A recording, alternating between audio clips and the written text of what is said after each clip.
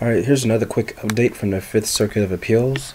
An oral argument has been set for Tuesday, December 6, 2016 in New Orleans. This will be a 40-minute session in which a panel of 3 judges will sit and listen to lawyers argue their case.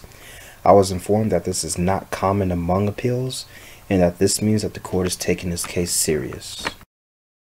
I would love to attend, but I haven't decided yet due to certain circumstances at the moment. After the oral argument, a decision is decided. The time frame of that decision could range from within a few weeks to several months. If I'm able to attend, I would definitely film the whole 40 minutes. I've been getting quite a few messages on how to donate and support the cause. You can donate through PayPal at the link you see here at the top right corner of my page, or through GoFundMe. I will provide a link in the description below. Also, just by watching the videos and letting your ads play, you will also contribute to the cause.